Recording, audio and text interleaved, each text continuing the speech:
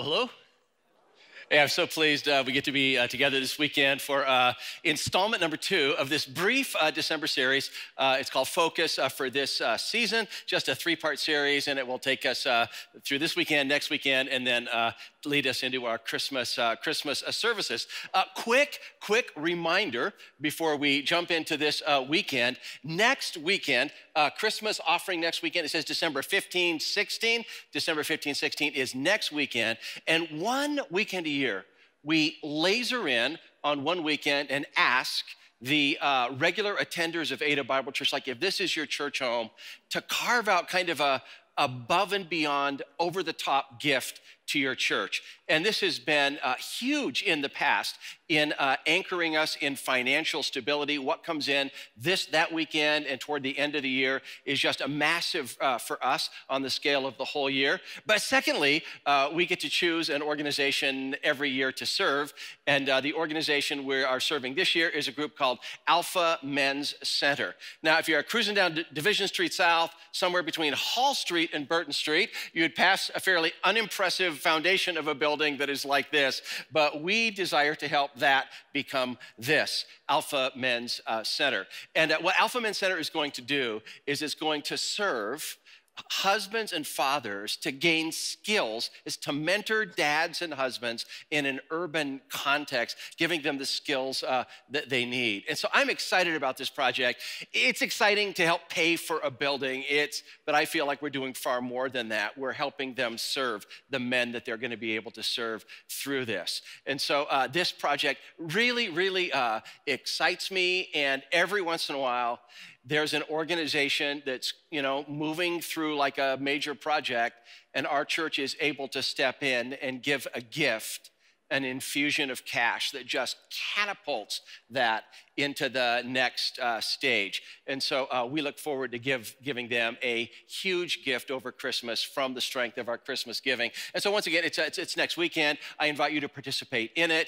And I just want to thank you in advance for whatever you're able to give to that offering. And so now let's turn our attention to part 2. Focus for this season, Christmas specials. Christmas specials. What are 2 or 3 of your favorite Christmas like TV programs or movies that you tend to watch a few times over the years? Share amongst yourselves. If you came with someone, go ahead and whisper to them what 2 or 3 of your favorites might be.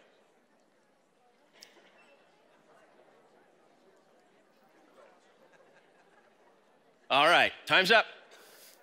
How many of you have watched a movie called The Santa Claus with Tim Allen? All right, hands up. You watch Santa Claus? Okay, there's a scene early in the movie in The Santa Claus. Tim Allen plays the role of Scott Calvin, and his son, Charlie Calvin. Scott has custody on Christmas Eve. It's late Christmas Eve, and he is going to cook this Christmas dinner for himself and his son. And so the camera focuses in on this beautiful, scrumptious Thanksgiving dinner. I mean, there's a turkey, there's all of the trimmings there, but then suddenly the camera pans out and you realize that you're not watching Scott Calvin's table, you're watching him watch TV. This isn't his table. This is a video on how to prepare a Thanksgiving dinner. Well, where is Scott Calvin? He's over there by the oven, putting out the turkey that is on fire. And so they end up in a car, Scott and his son, Charlie, and they drive, what restaurant do they drive to?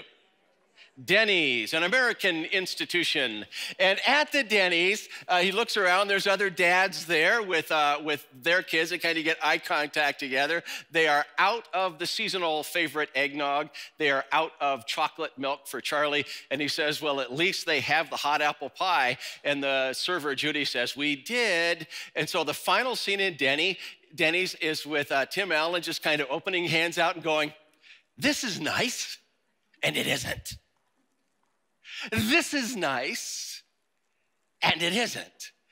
And my friends, sometimes there is this gap that exists, particularly around the holidays, between the ideal and the real. There is this gap that exists between having our hopes up, having high expectations, having in our mind how everything's gonna go and how it actually turns out in the end. We showed this picture last weekend of the perfect Thanksgiving, everything in place, everyone in place, and sometimes life is like that. Sometimes for as long as 3 or 4 minutes. There are other times though. And listen, some of you know exactly what I'm talking about. Moving through the holidays simultaneously can be some of the greatest opportunity to hang out with friends and family and to experience joy and blessing. And I'm telling you, cruising through the holidays can be one of the loneliest, challenging seasons of the year. My take on this is that the holidays are a magnifier of our emotions, like a magnifying glass. And what can happen over the season between Thanksgiving and Christmas is that the holidays they can magnify loneliness, they can magnify loss, and they can magnify disruption. The holidays act as a magnifier. And even as I mention that, I know that some of you are recalling the first Christmas that you spent separated or newly divorced, and this was not a divorce you wanted.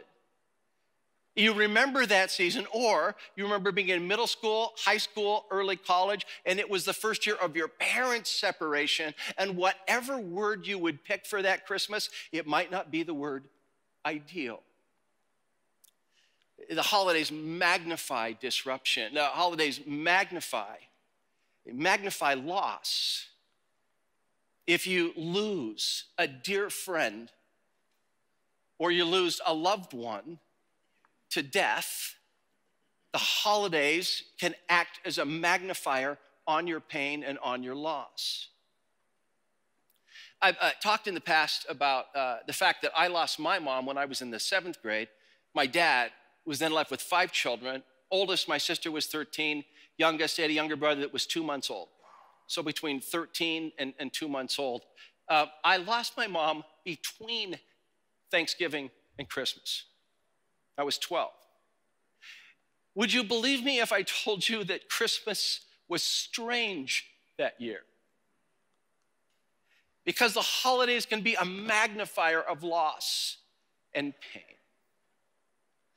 3 years ago last week, remember where I was driving on Cascade Road. It was between East Paris and Forest Hills Foods on Forest Hills Avenue. My phone rang. It's my daughter. I pick up the phone. She was expecting child number 1. Her voice cracks. Everything okay? No. They'd got in for a normal ultrasound. Found out there were major complications. The run up to Christmas for my daughter and her husband, the run up to Christmas was a litany of medical tests to try to figure out exactly how complicated things were going to be. And the answer was very, very complicated.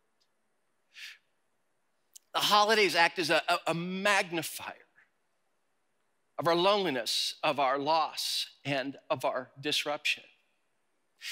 And this is the reason that, listen, whether you are experiencing the best season of your life, or whether you're experiencing just a really challenging time, I invite you into 25 days of spiritual focus. I invite you into 25 days of heart work. My desire for us is that we would open our hearts to God meeting us each and every day for 25 days. That because of the heart work that is done, we would emerge to be able to give our best, even in challenging situations. And that we would have hearts that are fully alive to God and fully alive to other people, even if this is one of the more challenging experiences you've been through in a long time. So each of these messages is going to have a kind of a two-part outline. Part one of the conversation each week is taking a look at a story from the Bible that is usually connected to the Christmas story. And then the second part of our conversation is just to kind of walk through a journaling experience together. So hang on to your journal. You're going to need that in the second half, and I'm going to walk you kind of step by step how to use that journal. But the first half, I just want to open the scriptures, check in on a couple, see how God met them in their challenge, with the sincere hope that their story will guide our story, with the sincere hope that seeing how God met them would prompt us with a new hope and new joy as we expect how God may be pleased to meet us. So a couple's names, dude's name is Zechariah. His wife's name is Elizabeth. Their story is found in our Bible in Luke chapter 1. And the story opens with these words. Zechariah and Elizabeth, it simply says in verse 6 of Luke chapter 1, it says, both of them were righteous in the sight of God, observing the Lord's commands and decrees blamelessly. Well, check them out. Good people, righteous in the sight of God, observing the Lord's commands and decrees blamelessly. Good people. I don't think you would fear that Zechariah and Elizabeth would rip you off.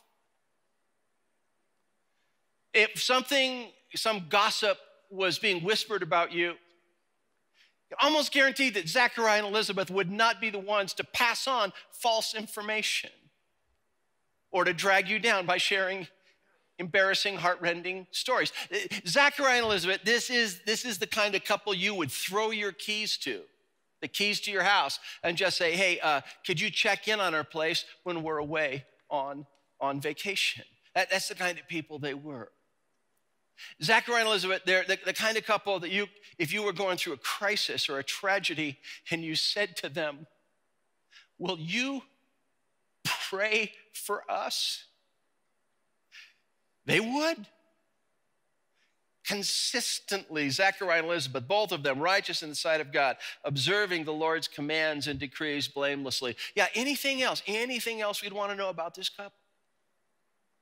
Yeah, one small thing the story tells us, verse 7, but they were childless because Elizabeth was not able to conceive, and they were both very old. How does that make you feel? They're doing everything they know to do to follow God with whole hearts. And here they are, longing for a child all these years. And they're not young anymore. The term that's used here is very old. They are way beyond that age when anyone would expect to have a child. Now, we're told about their infertility in a sentence, but that's not the way people experience infertility. Infertility doesn't happen in a sentence. Infertility is experienced through a long sequence of monthly disappointments. I wonder what events in their village held up a magnifying glass to their empty arms. Friends of theirs have kids. And all of a sudden, there's a magnifying glass held up to their lives that they're still waiting. Those kids that their friends have grow, and now their friends become grandparents. Going, you guys are grandparents. We were raised with you. You guys are grandparents. We're still waiting to become parents. And from the bottom of their heart, they can say, we're so happy for you. And you just kind of read that, righteous, holy, upright, blameless, and yet they did not have a child, and they are aged. And you go, man, is God shorting them? Is God forgotten them?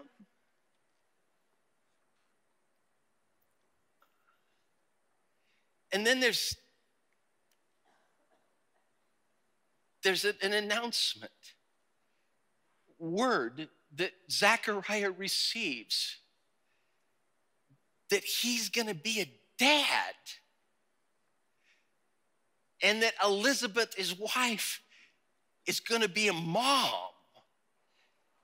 Read through Luke chapter 1 for the fine details, but it comes as a shock. They are unexpectedly expecting. And they're told to give this child that Elizabeth is carrying, they're told to give this child a name. They don't get to pick the name. They're told to give the child a name. Anybody know what the name is of this child that Elizabeth is carrying? Anyone want to take a shot at what that is? It's not baby Jesus. There's a clue. Okay, that's a different story. What is it? It's John. You know what the word John means? John means God is gracious. God had been so gracious to them. And this kid, John, he's gonna grow. He's like 6 months older than Jesus is. And when they are both adults, John will be known as John the Baptizer, because his job description was to help prepare the heart of the people for the coming of Jesus. That people would come, he says, look, you owe God an apology. They would repent and they would receive forgiveness and they would be baptized as a symbol of their repentance. And there's a day that Jesus comes and is baptized by John. This image here, it's this famous painting. It's by the Italian artist Pietro Perugino. There is John, there is Jesus in the Jordan River as John baptizes Christ. Now, the dad, Zechariah, he has a sense, not all the details, but he's got a sense of who this baby is. And the baby is born. God is gracious, is born. And when Zechariah holds this baby boy, 8-year-old baby boy, 8 days old. And Zacharias busts out in a song. He sings about the birth of this child. And the song is called by its Latin first word, the Benedictus. Last week, Mary's song, the Magnificat. This week, Zechariah's song, the Benedictus. And I'm so disappointed now because in just saying Magnificat and Benedictus, I've exhausted 50% of my Latin vocabulary.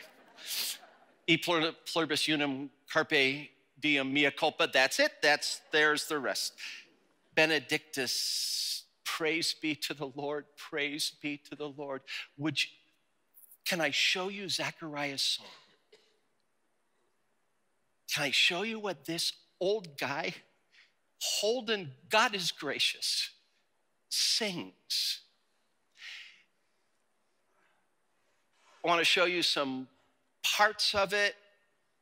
And just, my goal isn't to highlight every detail of every verse, but just to kind of circle just a handful of things that jump out at me as I read Zechariah's song at the birth of John. It says, praise be to the Lord. And the expression praise be was the Benedictus part by which it's called. Praise be to the Lord, the God of Israel, because he, what? 2 words. Because he has come to his people and redeemed them. That word has come means he has visited. It is a term that's used in the Old Testament of the Bible for God showing up, visiting his people with redemption, to give freedom, to lead them into the next stage of their journey. It's like when God comes knocking. And so Zechariah goes, praise be to the Lord, the God of Israel, because he is about to visit us. through the birth of my son, but more, what my son, the one my son will prepare the way for. God is going to visit us. If we move on in the text, he says, he has raised up a horn of salvation for us in the house of his servant David, first name in this couple of verses, as he said to the holy prophets of long ago, to show mercy to our ancestors and to what? And to remember his holy covenant, the oath he swore to our father Abraham. So here you get two names. The first name is, work with me here, David. The first word is David. The second name is Abraham. Now this is the deal. Abraham occurs at one of the very first stories of the Bible. The guy says, listen, man, you just travel, leave your home, follow me, go to the place I'll show you. I will bless you unbelievably, and I will bless all the peoples of the earth through you. It says God is now fulfilling the promises that he made hundreds and hundreds and hundreds of years ago. David came along 1,000 years before the time of Jesus. It's David and Goliath David. And when David grows old, the prophecies start to come about. Someday a descendant of David will rise up as king. This, my friends, Mary and Joseph in the city of Bethlehem. Bethlehem is called the city of David, loaded with ramifications, that this one being born in Bethlehem is the offspring, the coming king from the line of David. But just the words he remembered. He's remembering the promise he made to David. He's remembering the promises given to Abraham. And then the next verse is here. And you, my child, just imagine him holding this baby boy and going, looking into his face. And you, my child, will be called a prophet of the Most High, for you will go before the Lord. John the Baptist begins to teach first in order to get the heart of the people ready for the coming of Jesus. You'll go before the Lord to prepare the way for him, to give people the knowledge of salvation through the forgiveness of their sins. And John begins to preach in the wilderness when he's about 30 years old and calls people to a better way to live, to state verbally what's messed up in their lives so that they might be forgiven and baptized as a symbol of their forgiveness. And then the final stretch of the verse here, it says, because of the tender, remember that God is gracious, named John. God is so gracious because of the tender mercy of our God, by which the rising sun will come to us from heaven to shine on those living in darkness and in the shadow of death. Two words, what? To guide our feet in the path of peace. Now the image here, if we just slow down and read it carefully, the image here is of a pitch black, dark night, where you stumble and where you fall and you can't see. And then suddenly, early in the morning, you look on the horizon and it begins to glow with the rising of the sun, by which the rising sun will come from heaven to guide our feet, And so Zechariah, what does he say? Let's look at the four expressions together. He visits, he remembers, he forgives, he guides. He visits, he remembers, he forgives, he guides. Who needs that? He visits. Who needs that? People who feel alone. He remembers. Who needs that? People who feel forgotten. He forgives. Who needs that? We do when we feel we're beyond hope. He guides. Who needs that? We do when we get lost. He visits. He remembers. He forgives. He guides. It's a beautiful song, and it is not the song I would expect. It's a beautiful song. It's not the song I would expect.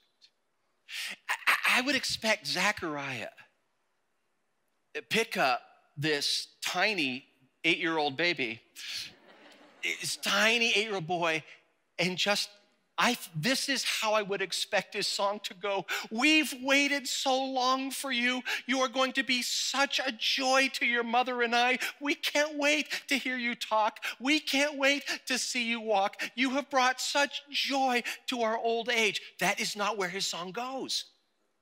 That's the song I would expect to find. The weirdness of Zechariah's song is that it isn't about him. The weirdness of Zechariah's song is that it is all about what John will mean for the people, not just for him and Elizabeth. Zechariah's song is like God is working in us, but God is going to work through us, and God is going to work beyond us to touch hundreds and hundreds and hundreds and hundreds of lives through this child. Zechariah is saying through his song, it's simply not about us. Is that a big deal? I think that's a big deal. When you've been waiting like forever for a baby and you finally have it, to go, it's not about us. God is gracious. Zechariah, God has been gracious to you and your wife. Yeah. But God is going to be gracious through us. And God is going to be gracious beyond us. This is massive.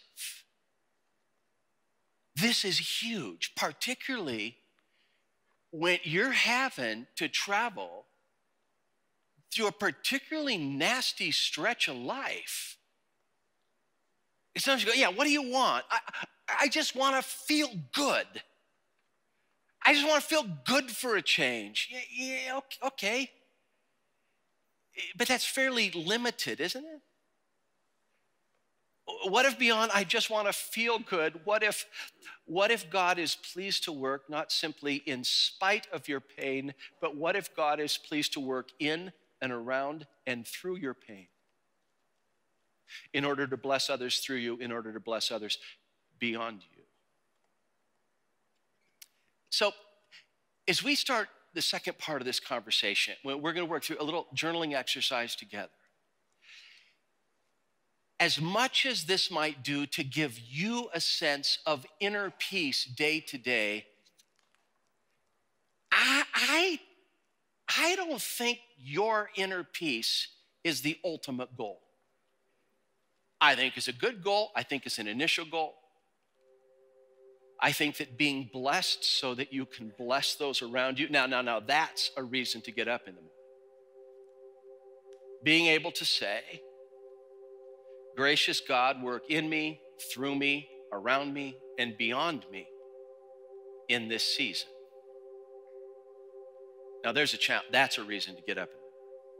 So I'd like you to do something. I'd like you to grab your journal. And we've got a little outline here. I wrote day 8. Some of you who are getting this for the very first day, you can write day 1. It's a 25-day challenge. Take it into New Year's Eve or New Year's Day. It will be awesome. I wrote day 8 on mine, and gratitude 1, 2, 3. Now, and what I would love for you to do is I would love for you to simply write down 3 unique, specific things that you are thankful for today. Not my house, my home, my car, my kids. Specific meal item, specific interaction with another person, specific object in your house that you just really deeply enjoy, specific clothing item. Take a moment, write down 3 things. Gratitude, 1, 2, 3.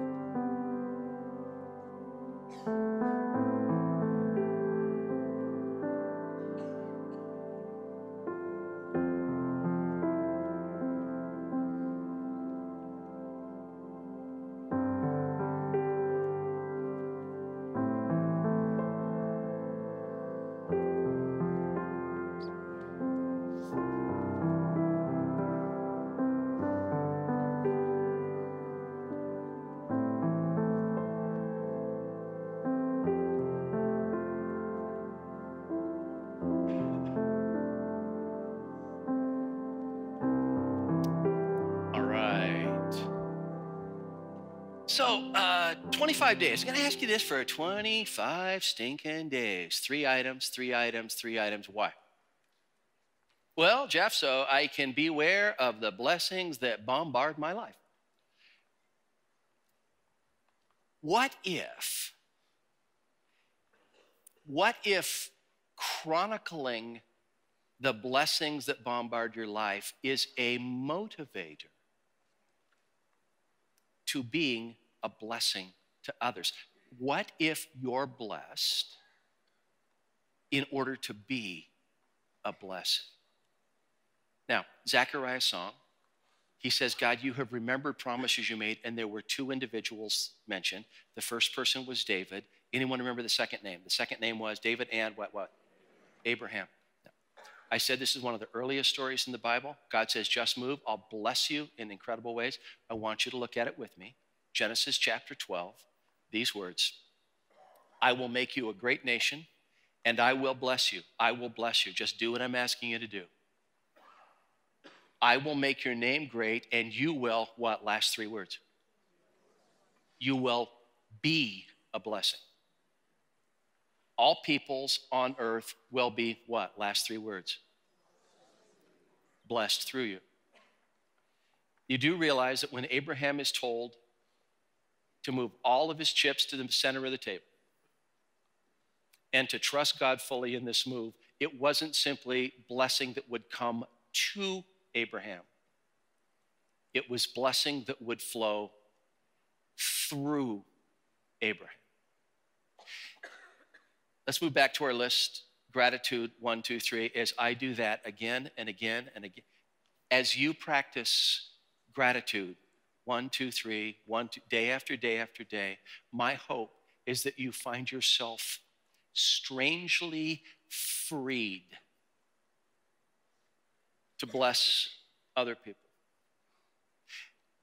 I trust that the experience of writing that down, not just for a day, but day after day, would free your spirit to go, I am not empty, and I am not poor, and I am not alone. The blessings of God bombard my life, and that you find yourself freed. You find yourself blessed in order to be a blessing. And right about now, some of you are thinking, you're kind of going, yeah, Jeff, I got it. Dude, trust me, I'm grateful. I'm thankful. I am really, really thankful. But things are still messed up. It is possible to be a thankful person and still feel loss and still feel sadness. And so the magnifying glass, if we go back to the magnifying glass, say, I'm working on this thankfulness, gratitude thing. This is still one of the most disruptive spaces we've traveled through in ages. So let's talk about that by moving to our next conversation. Gratitude, then filling.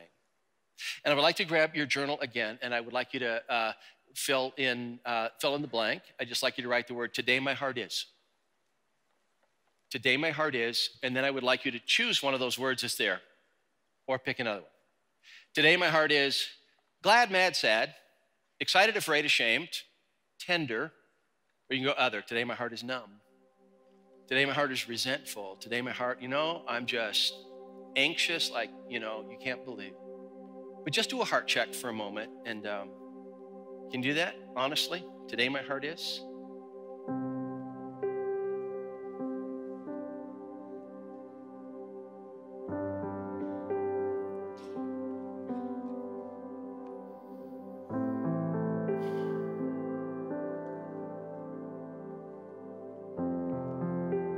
Maybe the word because. Today I'm glad because. Today I'm afraid because.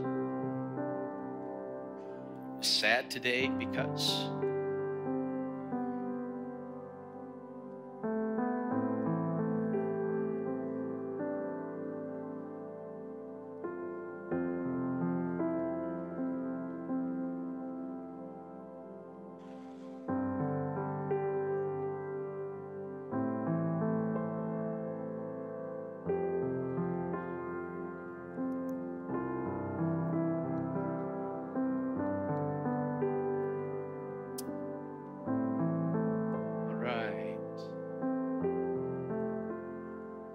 I know some of you wish you had about 8 minutes there.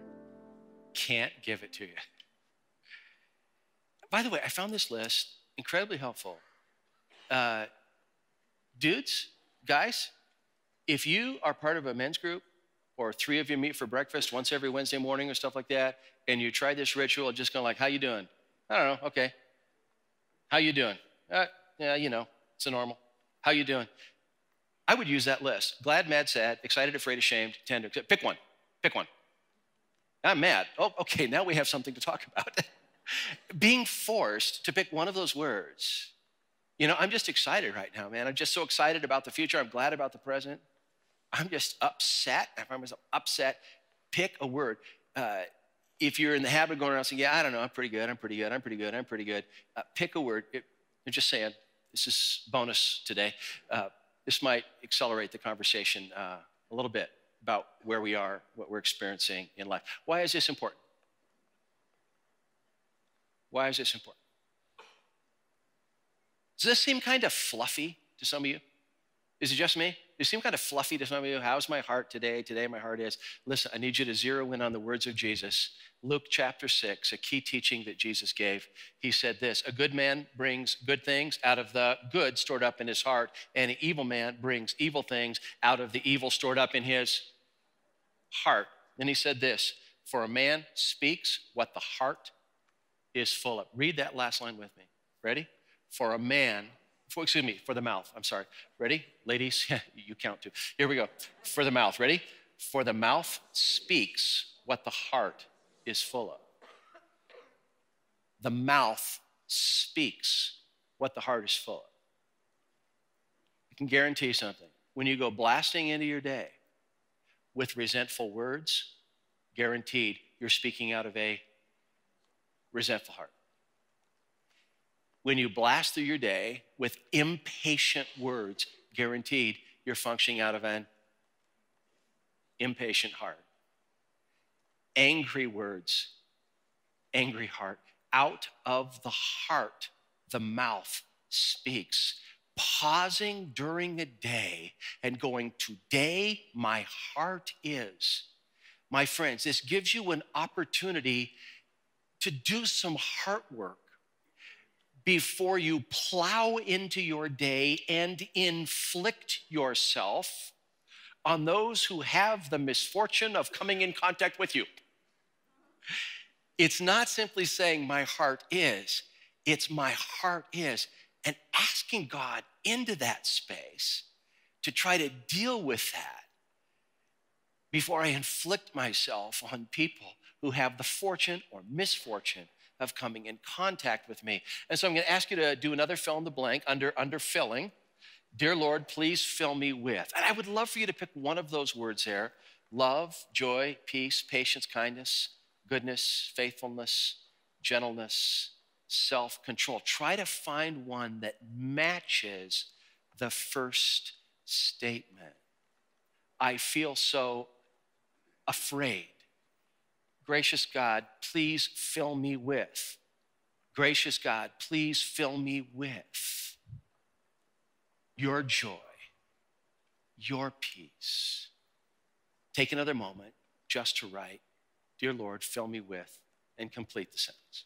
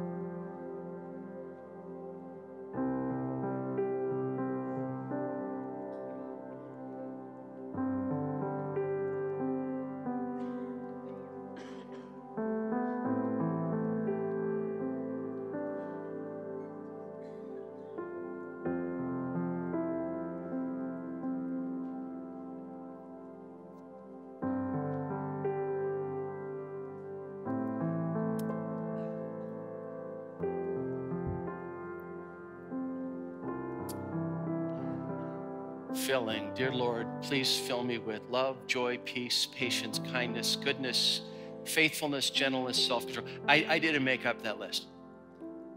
That list is found to Jesus followers living in Galatia, Paul's letter to the Galatians, and he begins this conversation by saying the fruit of the Spirit is ask God to fill you with what you could never pull off on your own, gratitude and filling. Let's move to the last part of our exercise together, and it's just called identity. Gratitude, filling, and identity. Who are you? What is more true about you than anything else? It's important question as you go moving into the rest of December. What is more true about you? Who are you? What is more true about you than anything else? I have a image here. It's a map of shows Jerusalem, where the Jesus movement starts. This is a city of Ephesus. It was the city that was the trade mogul along the eastern Aegean Sea in the first century. And Paul writes a letter to believers living there. In our Bible, it's called Ephesians, letter to the Ephesians. There's an image here. I love this building. It's the facade, the building was behind it, of the Celsus Library. And there on the right-hand side is the entrance to the Agora, or marketplace. If you wanted to go to the mall, there's the library and there's the mall right next to it. And so just walking the streets of Ephesus just kind of like reminds me, these were real people with real jobs and real flaws and real needs and real desires and real history and real baggage and real struggles. And in the Apostle Paul's letter to the Ephesians, he begins with these words right here, Ephesians chapter 1, verses 4 and 5. It says, in love, he predestined us for adoption to sonship through Jesus Christ in accordance with his, what? Last two words. In accordance with his pleasure and will. Why? Because he wanted to. In love, he predestined us for what? Key word. What is it? Adoption. Adoption to sonship. What's so remarkable to me is that the letter to the Ephesians is like 6 chapters long. In chapters 4, 5, and 6, the Apostle Paul gives these believers instructions on how to live, on honesty, on theft, on their vocabulary. Chapters 1, 2, and 3, it's like nothing, no commands. All the Apostle Paul does in chapters 1, 2, and 3 is say, remember who you are, remember who you are, remember who you are. And this begins with this term, in love, he adopted you to sonship. And so with the word identity, I would like you to take a moment just to write out this expression, identity. This is, and just love you to write your name and gender. This is Jeff, your beloved son. This is Chris, your beloved daughter. Take a moment just to write that down.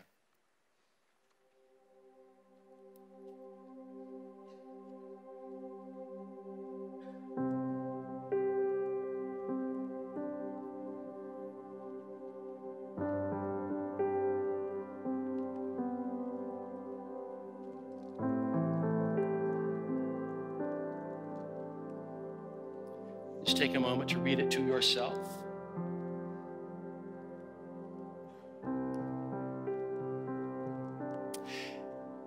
Over the years, I've written that statement in my journals hundreds and hundreds and hundreds of times. I don't do that to remind God who I am. I do that to remind me. There are times in life when loneliness gets magnified, loss gets magnified, disruption gets magnified. With those words, this is Jeff, your beloved son, I desire just to remember that I'm loved to get magnified. I'm treasured by the creator of the universe. This is Jeff, your beloved kid.